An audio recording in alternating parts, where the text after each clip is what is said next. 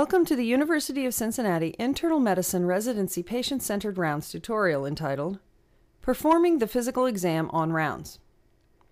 After this presentation, the medical team should be able to choose the appropriate physical exam components for bedside rounds, engage the learners and the patient regarding the exam, and assess the learner's physical exam technique. Okay, Dr. Russ, why don't you tell us a little bit about I've read your H&P, and so I saw your physical exam on there, but just hit the high points on your physical exam for us. Okay, so Ms. Pink, so when I listened to your heart this morning, it sounded the same as yesterday. Everything was healthy and normal. But then when I listened to your lungs again this morning, you were still having the wheezing that you had before. Okay. Why don't we go ahead and let me go ahead and take a listen to that. Do you mind if I take a listen to your lung exam? Great. All right. Big deep breaths for me, in and out. Deep breath in and out.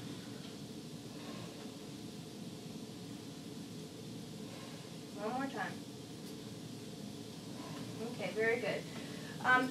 Do you mind if Student Dr. Stripes takes a listen to your lungs? All right, Student Dr. Stripes, why don't you take a listen and then just shout out the things that you're hearing. All right. You mind sitting up again for me? Thank you. Thank you so much. Now, I need for you to take a deep breath in for me. Again. Again. And last time. Excellent. Go ahead and lay back now.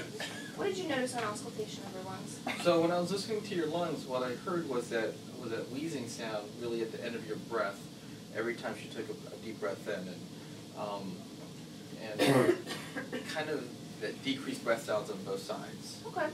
Do you know what causes that wheezing sound in patients that have asthma? So from my understanding, it's whenever you have the asthma exacerbations, your air tubes are kind of clamped down, and because of that, the air goes through it really fast, and it makes that really high-pitched sound. Oh, okay. Yeah, it's a very small airways, and it's like when you squeeze air out of a balloon, it makes that whistling sound. That's the same sound that we're hearing in your lungs. When conducting bedside rounds, successful teams choose the appropriate physical exam components for bedside rounds, engage the learners and the patient regarding the exam, and assess the learner's physical exam technique. We hope you have learned something from our presentation on performing the physical exam on rounds. Please visit our other video tutorials using the search word UCINTMED.